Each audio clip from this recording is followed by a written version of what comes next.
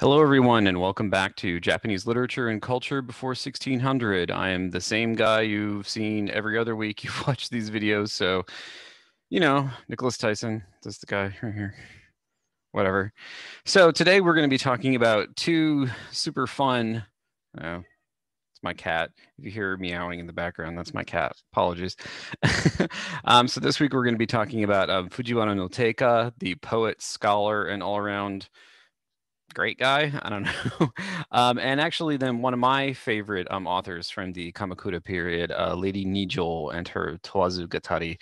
So, as per usual, let's get into our sherry bit. All right. So that's not what I wanted to start with. That's what I wanted to start with. Okay. Let's move me out of the way. Move me down so I can do that. All right. It's different for you guys. On my screen, I'm right here. Anyway, so we got this guy. So it's not entirely clear how his name is supposed to be read. Fujiwara no Teika is how it's typically read, although sometimes it's read Sadaiie. Those are just two different pronunciations of the same kanji characters. So, either way. But I'm gonna use Teika because that's how he's commonly referred to.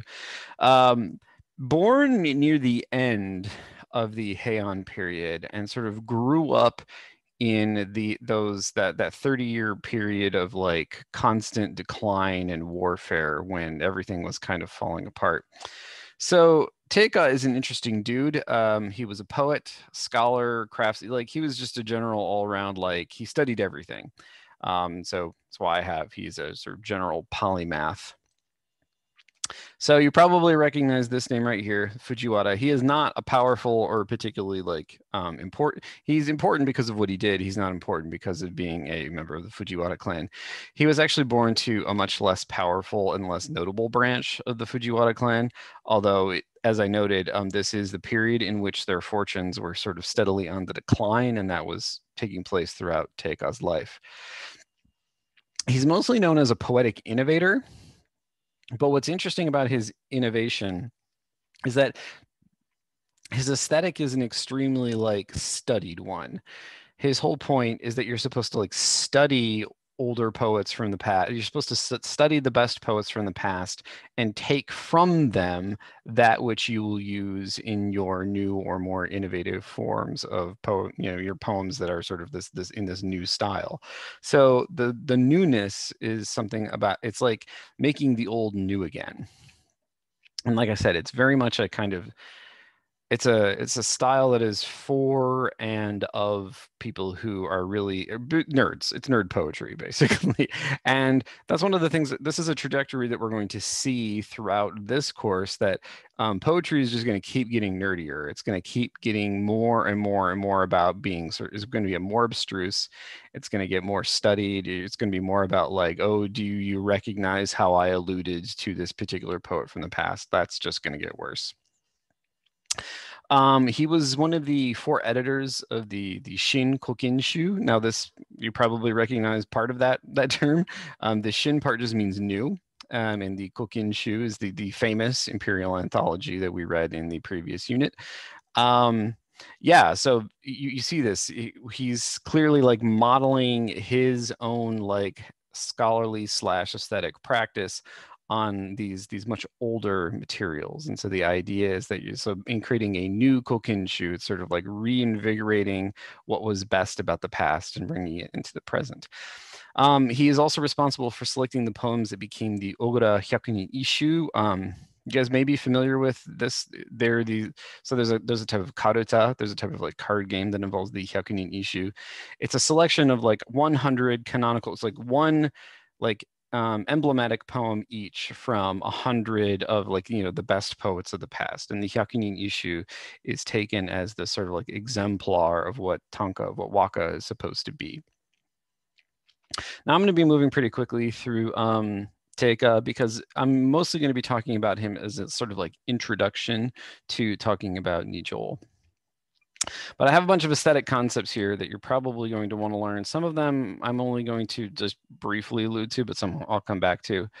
So one of the things that Teika is most known for is coining this term, honkadori, which literally means like to take from an original poem. So we have like, original verse. Oops, what? Yeah, move back over here. There we go.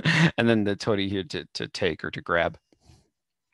It's usually translated into English as elusive variation, and what it literally refers to is um, you take a phrase, one of those one of those like either 5 or 7 syllable phrases from, an earlier famous or maybe even less famous. Like if you want to be really coy, you can take one that's sort of famous, maybe not as well known.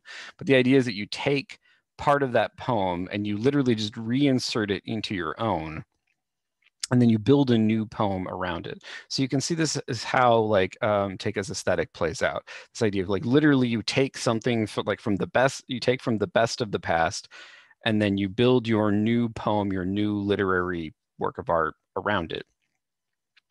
And to this end, he is known for this dictum right here. Kotoba furuku kokoro atarashi. So literally old words, new meanings. And he means that quite literally. Like you literally take those old words and through the process of like reinvention, give them new meanings. And actually, yeah, let's take a look at there's this bit in. So I excerpted a little bit for you guys to read today. You don't have to read all of this. I just wanted you to have it so that way you can refer to it. So there's this treatise that he wrote called The Essentials of Poetic Composition, the Eiga no Taigai. And in it, so this is the opening bit. This is the introduction. And actually, no, I'll come back to this in a second. Oh yeah, because I talk about it here. Sorry, guys, getting ahead of myself. Okay, so another important aesthetic concept for Teika is this idea of truth, literally makoto. Um, Usually this is translated as like integrity.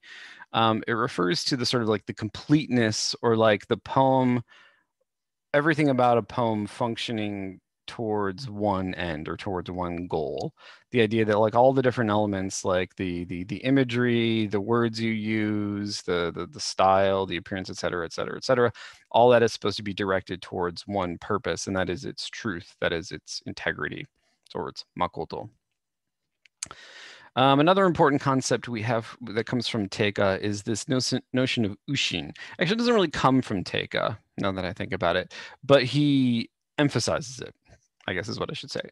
Ushin, this is related to a concept that we will be talking about in relationship to theater in the next unit. So there's this classic dichotomy, ushin, mushin. So literally, so the ushin is like having. It's like, yeah, you have feeling. Wait, is that the right character? That's not the right character.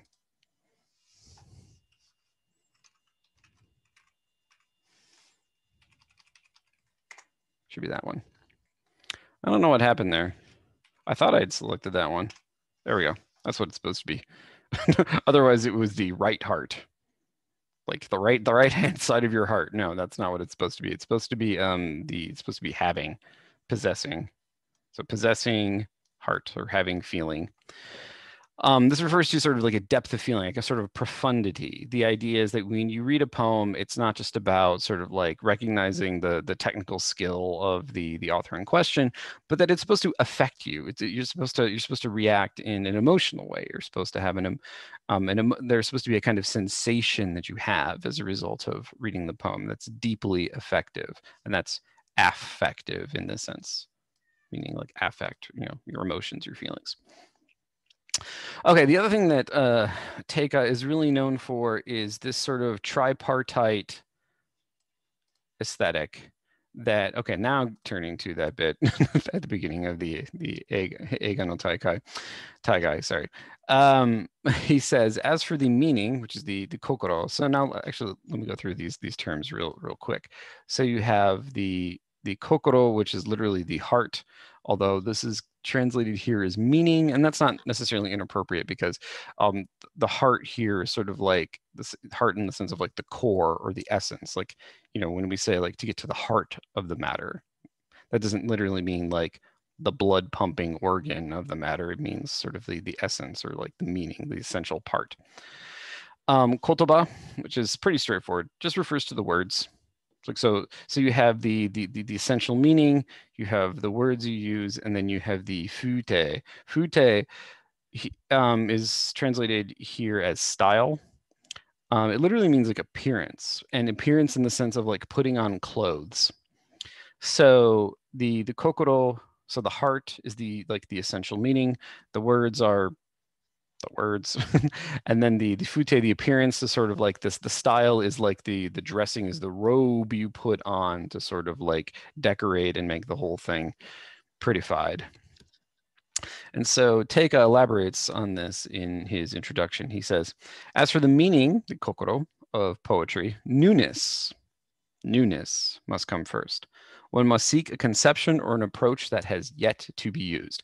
In other words, when drawing from these things from the past, you don't just want to repeat it, because that's boring. Like you don't want to just do what that poet did over again. You want to have a new idea, something brand new, a new conception that you want to get across that you're going to use that older stuff to achieve.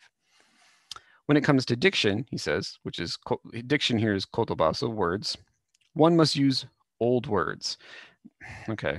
Like it's not just like one must use those old-fashioned words. The whole point is that you must draw from the pre-existing sort of like poetic language. Don't invent it yourself. Like take from what precedes you, take from what already exists and make it new. One must not use anything not found in the three collections. And the three collections he's referring to are the Kokinshu, the Goshuishu, and one other Heian, one that I can't remember off the top of my head. Maybe the introduction of this. Oh, the Gosenshu and the Shuishu. Okay, sorry. The poems of so these are the oldest of the Heian imperial anthologies. Interestingly enough, he does not say like the Manyoshu, because for him, for Teika, like the Manyo Jidai is like that's too old. There's sort of like a sweet spot oldness. There is a, I mean, really, he's talking about sort of like high Heian culture. In other words, the literary works of for what for people in the Kamakura period would have been like essentially they're modernists. I mean, I know that probably sounds a little strange, but it would have been, literature that for them would have been, at least 100 and a couple hundred years old, maybe not even modernist. So, like, from our perspective, they'd be like, you can only refer to literature from like Shakespeare to the Restoration. So it's a little strange, but that's what he's saying. I mean, that's his thing. The style, again, the fute, so the clothes, the robes, if you will, of poetry can be learned from the superior poems of superior poets of the past. In other words, don't just go look into anybody. Don't just find some rando in like some anthology that you found or some poem you heard from way back when. The whole point is that you're supposed to be, again, this sort of speaks to Teika's scholarly or studied attitude. You're supposed to be able to recognize what is better in the past and draw from that. You go for the better poets, and then from the better poets, you take the better poems. Those are the things that you're supposed to draw from. And he caps this with, one should not be concerned about the period, but just learn from appropriate poems. Now, this is kind of weird. So what's interesting here is that he sort of posits that the poems themselves have a kind of essence that is to be learned from. In other words, the whole thing that I'm trying to teach you guys to do, to think about literature in like historiographic terms, or to like think about the period, cultural trends and all. He's saying, no, don't do that. Don't do that. What he would hate this course. This course, Teika would not approve of. He'd be like, no, don't do any of that. You can just read it. Just read the thing. It'll tell you what it is. Which, speaking as a literary scholar, is kind of ridiculous when you think about it. So that's Teika's deal. Now, what's interesting about this is think about what Teika is saying in relationship to, say, like the poetry test in the Pillow Book. So if you recall, the empress that Seishon Ogon had been serving, she tells the story of a young woman who is being courted by the emperor, and the emperor tries to like pull one over on her by like seeing how many of the poems of the Kokinshu she's memorized, and because because this woman is really into poetry, he can't pull one over on her.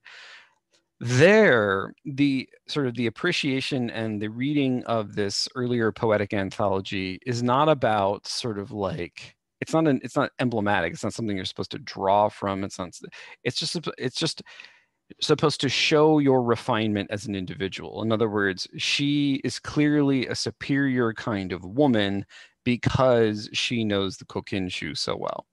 That's not what Teika is doing here. It's not about you personally. This is more technical. You draw from poets of the Kokinshu because those are the best poets with the best poems, and you're supposed to be able to recognize like that whole world of sort of like using poetry as a kind of aesthetic practice that just doesn't exist for Teika. And so it's a very different kind of thing. Now, before moving on to Lady Nijo, I want to look at one of Teika's poems to sort of get a sense of like how this whole aesthetic thing works. And luckily for me, it's at the end of what I have excerpted for you. Okay, so it's number 38 from the Shinkokinshu, this anthology that Teika and a couple of other dudes edited. And the poem goes a little something like this. For a 50-verse set of poems composed at the request of the cloistered Prince Shukaku. Oh, geez. This thing only gave us one of them. Okay, it goes. A spring night's floating bridge of dreams breaks. Sky of cloud drift parting from a mountain peak. You know, I mean, for you guys who are sort of encountering, you know, this type of poetry for the first time, you're probably like, that just sounds like all those poems are read from the Kokinshu. And it's like, well, that's kind of the point. Teika is trying to actually mimic that. But actually, what I want to focus on is this line right here. Yume no ukihashi, floating bridge of dreams, which is sort of an odd expression. And we didn't read this chapter of the Genji, but it is a chapter of the Genji. It's actually the very last chapter of the Genji has exactly this title. Now, this is actually considered to be, so here we literally, so even though this isn't quite, it isn't exactly what I was saying earlier in terms of like hongadori, the like taking from, but it's the same basic idea. Like he's not taking from a poem, he's taking from, you know, the title of one of the chapters of the Genji. But the whole point is that like you as a studied, learned reader are supposed to recognize Teika's illusion. Now, thankfully you have me here to tell you what Teika's illusion is. And it's to this final chapter of the Genji. Now, and here's what's interesting about it. Now, it might seem natural to then say like, okay, well, what happens in the last chapter of the Genji, and like what aspect of that is he alluding to? But again, Teika doesn't want you necessarily to do that. Like the whole point is that the expression itself has a kind of power to it, and he's bringing it into this new poem. Like he isn't necessarily, I mean, Teika in this poem isn't necessarily interested in like Genji's grandson, who is the sort of the protagonist of that chapter because it's after Genji has died. And the whole like affair that he's involved in, like that doesn't necessarily play here. This is a much more sort of, there's a kind of melancholic tone to this. Haru no yo no, so a spring night's dreams, ukihashi, floating bridge. So the floating bridge of dreams on a spring night, todai shite, breaks, or sort of is interrupted actually. So breaks, I mean, I guess the translator is trying to be poetic, but literally, sort of the poem begins by sort of like putting you first in this kind of like ethereal world of like remembrance and reminiscence and like a kind of like moment, but then it snaps. It sort of suddenly is interrupted. And that is like, and so then that image of, so that sort of like notion, that idea of a spring dream suddenly coming to an end, like a floating bridge, like sort of breaking apart. A pontoon bridge is like, so the ukihashi in this case is kind of like a pontoon bridge. So like the idea is that like the bridge itself is coming apart and it's no longer floating appropriately. He says that is like a sky of cloud drift parting from a mountain peak. I'm going to translate this a little bit better than this. So mine ni, so from the peak, so wakaruru, mine ni wakaruru, separating from or parting from a mountain peak. Yokogumo no sora. So a sky full of, so the Yokogumo, these are horizontal clouds. I'll explain what this is in a sec. So these clouds, so imagine this, you've got like a mountain peak here, and there are like clouds here, and all the clouds are sort of like arrayed around the mountain peak. This sort of a classic image in Japanese art. Like, you have like Mount Fuji, and the horizontal clouds are sort of all arranged around its peak. And so he's saying that the dream snaps like those clouds suddenly splitting from each other and revealing the peak of this mountain. So what's interesting about the poem is that there is a kind of melancholic tone here, because this verb that he uses, wakaru, is also like, it's parting, not just in the sense of like splitting, but also like sort of parting from a lover. So the implication is that suddenly, like, there's and also the dream is itself an allusion to like a romantic affair, because there is this heian notion of like people meeting on the so-called bridge of dreams. So the dream breaks, sort of the relationship is interrupted, just like these clouds that suddenly split from the mountain peak. But what's interesting about that is that you suddenly see the peak in the moment that they split. In other words, they're sort of concealing it, and as they split, you see this thing revealed. It's a really it's a very difficult poem, and in fact, this poem is often commented upon by scholars as one of Teika's most difficult.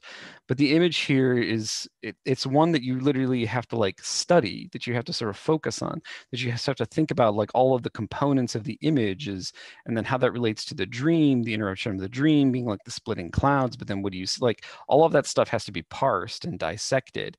It's not like a Heian period poem where you're supposed to be kind of like, oh, okay, yeah. This poem is like, it's a very strokey beard kind of poem. It's like, yes, yes, I figured this poem out, because again, it's a scholarly type of poetry. Okay, now with all that junk in mind, let's turn to the person that I actually want to focus on today, which is Lady Nijo and her Towazu Gatari. So the title of this very long book, in fact, I have the book right here.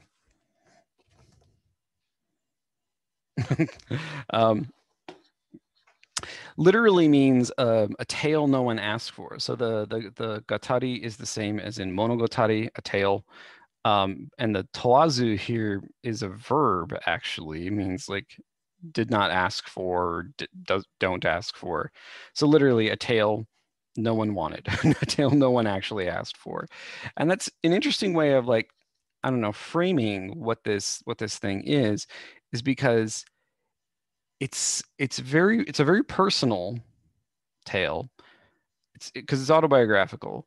But also at the same time, there's a kind of sense to it that like, what is there's a feeling of fatalism to it as well. The title implies that there's kind of like, why does this thing even exist? It's a good question. Lady Nijo attempts to answer that through the tale itself. So it's a sort of weird, it's kind of a genre defying text, because it's a literary autobiography similar to the sort of Heian period Nikki, those sort of like literary diaries, which I didn't actually have you read an example of, but too bad. But it's also very much like a monogatari in the sense of the Tale of Genji or the Tales of Ise. And in fact, I think it's actually more appropriate, even though it's autobiographical, even though it is kind of a diary. In fact, it's usually translated. In fact, your translation has it as the confession. Let's see if I can get that up there. The Confessions of Lady Nijo. The word confession is never used in the title. That's not what she thinks it is. But it is much more like prose fiction, even though it purports to be true. It purports to be sort of the story of this woman's life from in a fairly narrow window, of her adult life. What's the sort of just interesting background information about the Towazu Gatari is that so it wasn't really known in either in the period in which it wasn't really that well known in which the period it was written, and it certainly wasn't known that well known in following periods. It comes from a single manuscript discovered in the Imperial Archives in 1940 by this dude, Yamagishi Tokei. And as I note here in subitem I, or subitem, yeah, 1, I guess that is, lowercase Roman numeral 1, altogether unknown really until the modern era. So this is sort of a recent discovery about, you know, a writer from this period. And so it's, I don't know if that's interesting to you guys, but it is something to keep in mind that like other writers after her aren't really aware of her existence. This is sort of like a one-off thing, but I think it's really cool. So in your reading for this week, I excerpted for you a bit from book 1 and also a bit from book 4, which is much later in the text. So at this point in Nijo's life, she's 14 years old, and her father has, for some reason, decided to take it upon himself to like attach his daughter romantically to the Emperor Fukakusa. Now, Nijo's interests or desires are not factored in to this at all. And so what makes this, especially this very bit in the very first book, interesting is that you, in essence, see a kind of classical, like romantic encounter entirely from the perspective of a woman. Now, I tried to make the argument that the Tale of Genji is really sort of about the female characters, but it still very much takes a masculine perspective. It sees those romantic encounters as the man would see them, whereas here it's entirely from a woman's perspective. Now, not only that, but it also sort of gives us an opportunity to re-examine that moment when Genji first beds, perhaps rapes, Murasaki in chapter 9 of the Genji, which you guys read. And that really sort of eerie moment, that really complicated moment where it's not entirely clear what you're supposed to make of it, even in its historical context. And certainly in a modern context, it's gross and inappropriate and wrong. So from Nijo's perspective, like that wrongness is foregrounded. Like, whereas in the Genji, it's kind of hinted at that there's something untoward about Genji and Murasaki's relationship, especially the way in which Genji's like trying to raise Murasaki as like his daughter / lover. It's just all sorts of messed up. In this instance, like the wrongness is foregrounded. Like it's pretty clear that it's wrong. It's pretty clear that Nijo sees it as inappropriate, and she very clearly states that, like, she doesn't mince words. It's not what she wants. So if we take a look at page 5, let me scroll back up.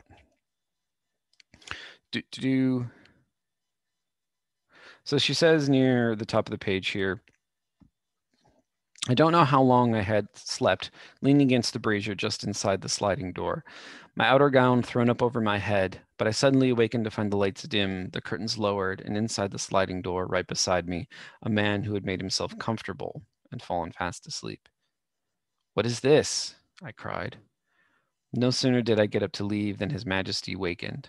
Without rising, he began to tell me how he had loved me ever since I was a child. Again, echoes of Genji here. How he had been waiting until now when I was 14, still gross, and so many other things that I had not words enough to record them all. But I was not listening. I could only weep until even his sleeves were dampened with my tears as he tried to comfort me. He did not attempt to force me, but he said, you have been indifferent to me for so long that I thought on this occasion, perhaps, how can you continue to be so cold, especially now that everyone knows about this? So that's how it was. This was not even a secret dream. Everyone knew. Not even a secret dream. Think back to that. Think back to the Teika poem, the sort of the dream interrupted. Here we see a different take on the dream interrupted. This time it's worse. I don't know how else to say it. Everyone knew about it, and no doubt as soon as I woke, my troubles would begin. My worries were sad proof that I had not completely lost my senses, at least, but I was wretched. If this was what was in store for me, why hadn't I been told beforehand? Now here, and I mean, this moment is crushing because it's like here we get inside the mind of a woman in in these circumstances in a way that the Genji always sort of like holds us just past the point of like being inside the head of these really, I mean, they're really interesting literary women, but at the same time, it doesn't actually put us inside their minds. But here, since we have an autobiographical text, we see inside her mind, we see what she is thinking, and it ain't good. Why hadn't I been told beforehand?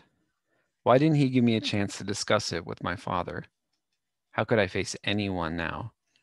I moaned and wept so much that he must have thought me very childish, but I could not help myself, for his very presence caused me pain.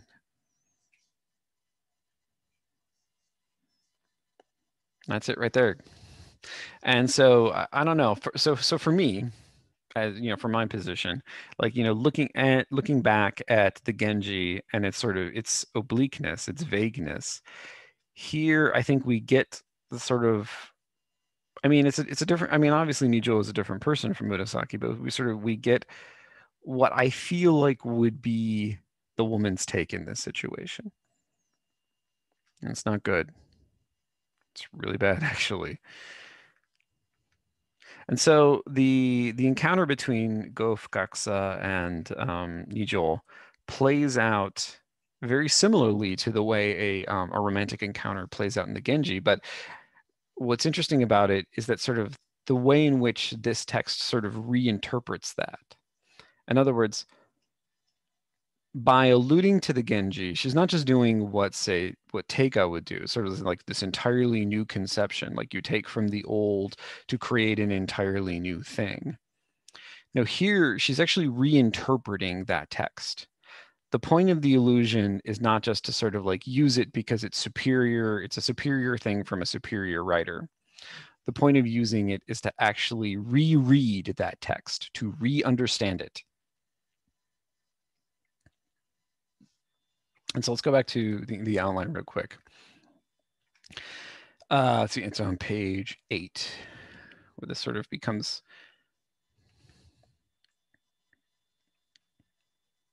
So the encounter kind of plays out in sort of like this give and take. It's like, why are you being so cold? Like, again, she says that he doesn't force her, but at the same time, like it's not like it's not about the dude like literally physically compelling this woman. Like the compulsion comes from the circumstances. It's the whole situation that she's put in that compels her to act against her own will. So then it says here on page 8, shortly after dusk fell, I was informed that His Majesty had arrived. So the thing is, you see bits of this where she talks earlier about how after I would wake up, like everyone knew about it already. So after I wake up, that's when my troubles would begin. The point is that it's a problem for her, not because like she has conflicted feelings. It's a problem for her precisely because there are all these other people involved, all these other people who are compelling her to do things that she doesn't necessarily want to do. There is a kind of helplessness, there is a kind of fatalism, and it is that helplessness and fatalism that is indicative of the literature of this period. And we saw that in the Heike Monogatari. We saw that sense of like it doesn't matter how good of a person you are or what you do, like the world is going to screw you over. And here we see her being screwed over by the world around her. Sorry. Shortly after dusk fell, I was informed that His Majesty had arrived. Before I had time to wonder what might happen at this meeting, he pushed open the door and entered my room with an air of intimacy. I understand you're ill. What's the trouble? He inquired. So he plays it, sort of like the concerned lover. Feeling not the least inclination to reply, I lay motionless where I was. He lay down beside me and began to talk of what was uppermost in his heart. But I was so dazed that I could only worry about what would happen next. I was tempted to acquiesce, quoting the line, "If this were a world without lies," except for my fear that the person who had claimed he might die of grief would consider my behavior vulgar when he learned that the evening smoke had so quickly trailed off in a certain direction. So here we see her trying to play the aesthetic game of being like that the classic like Heian era woman, like the lover who knows the right literary references, but that is put up against the fact that at the same time she can't come to grips like emotionally with what is happening to her. In other words, the sort of like the aesthetic posture that she as like an aristocratic woman is expected to adopt is at odds with the with her own feelings, with her like personal stakes in what's going on. So Nijo is not just, as I noted, she's not just using the old in the new in accordance with like Teika's aesthetic, but in a sense she is rereading the Genji in line with a very different world. In other words, so this is sort of, so here's the sort of moral calculus here. Like what happens to Murasaki with Genji in the tale of the in the Genji Monogatari is a function of and has to be understood in terms of like the sort of like court life of that particular world. But as I discussed last week, sort of the world, the society of the Kamakura period is fundamentally a transformed one. In other words, it's aware of what life was like back in the Heian period, but it isn't like that anymore. So what we see here in Nijo's writing is she's taking that same kind of moment, the sort of like the classic Heian romantic encounter, but seeing what happens when you transpose it into this new world with this new perspective. Now, and so what we see as a result of this rereading, sort of this reinterpretation, like seeing the Genji through the lens of Nijo's Towazugatari, the Genji sort of comes out in a different light because it makes clear that like what is only ever hinted at in the Genji, this idea that like what happens to women is the function of like other people's machinations, like that's explicit in this text.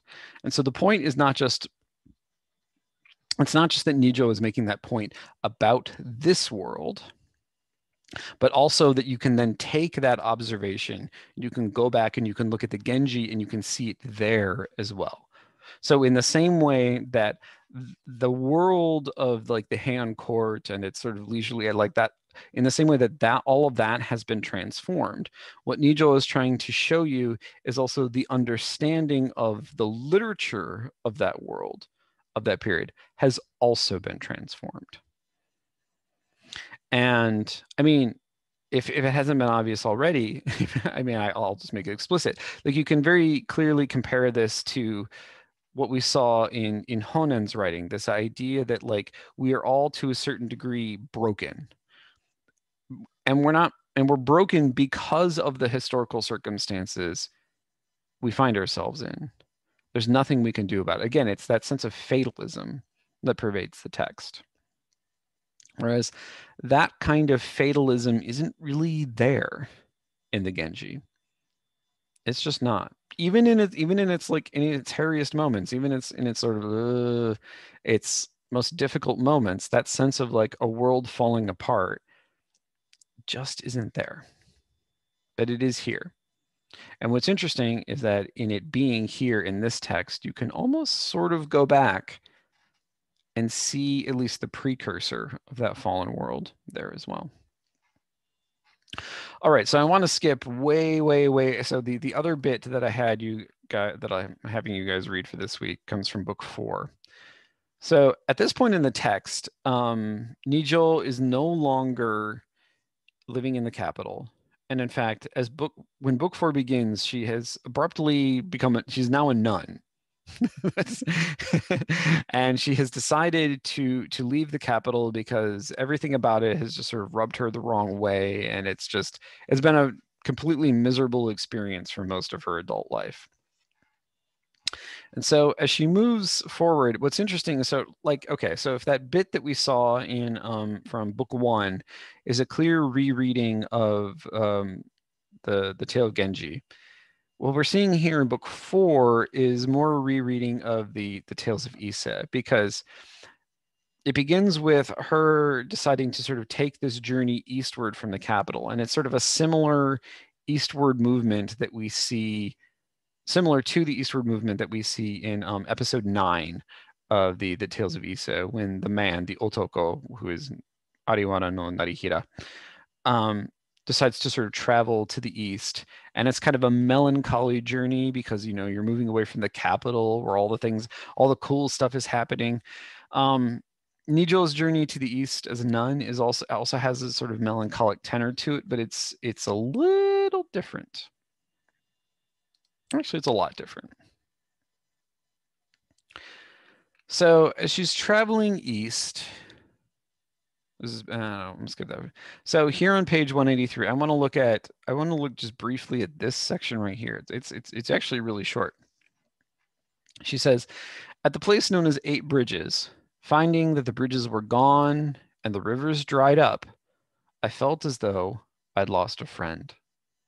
And she writes this poem. The web of my troubles still streams out in all directions, yet not a trace remains of the 8 bridges.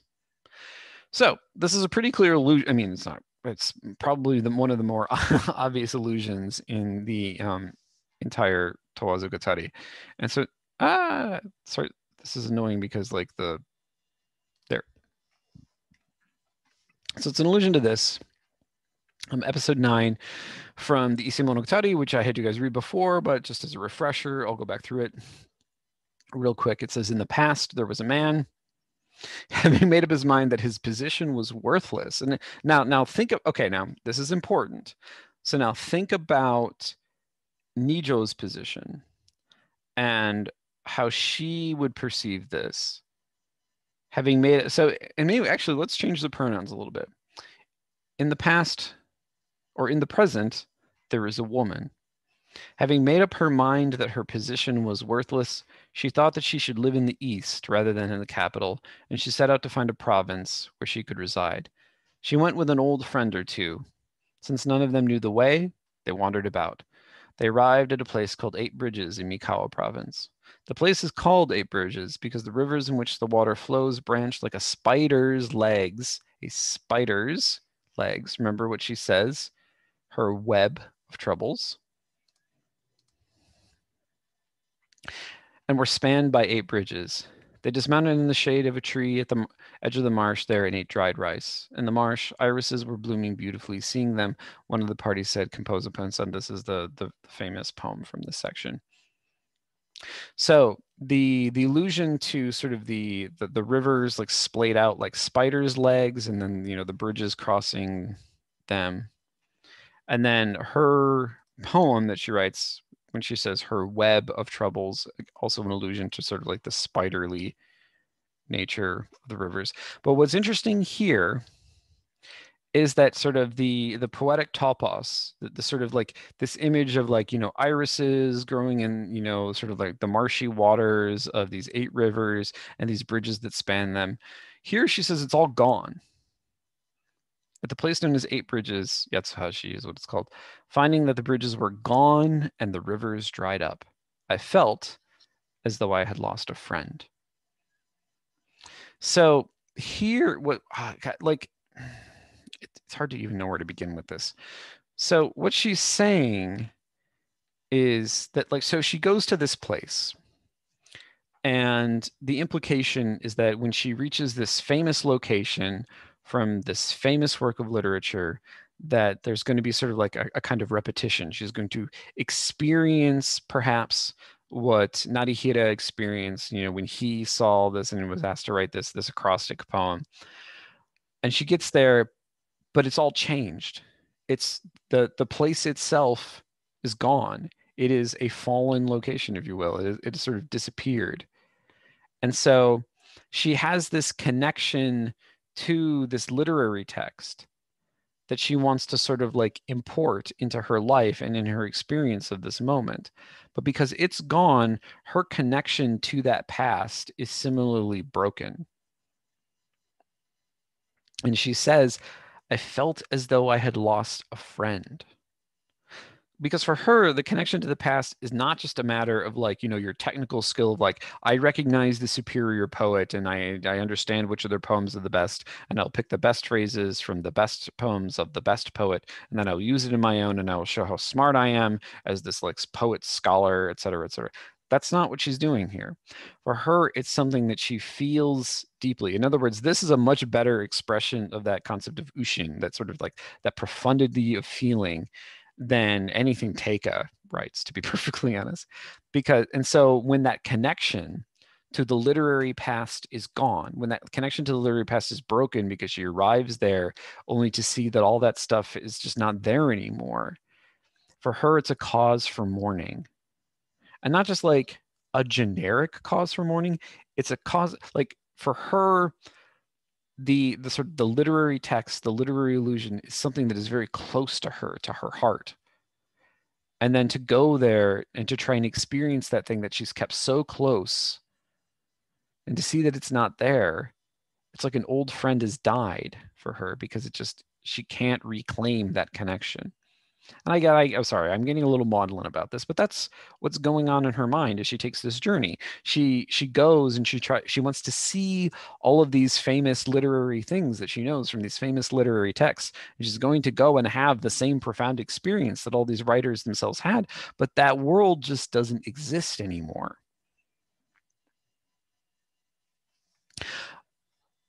But what's interesting is, though, the world that Nijo paints in her text is much fuller.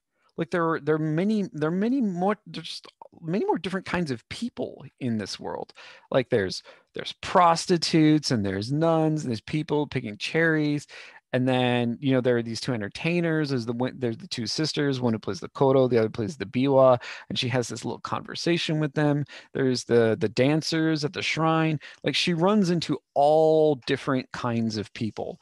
And what's interesting is that these are all different kinds of people that we didn't see in those Heian period texts. This world has so many different kinds of people in it. And so even though it's a fallen world, even though it's broken in some sense, even though sort of the eye of wisdom is not available to us anymore, as Honen would say, it's much richer. Like it's livelier. And so there's this perversity of how even in a world that's falling apart, there's a kind of like, how should I put this? Like Nijo's fatalism isn't dire in the way the sort of you see the fatalism of like a text like the Tales of the Heike.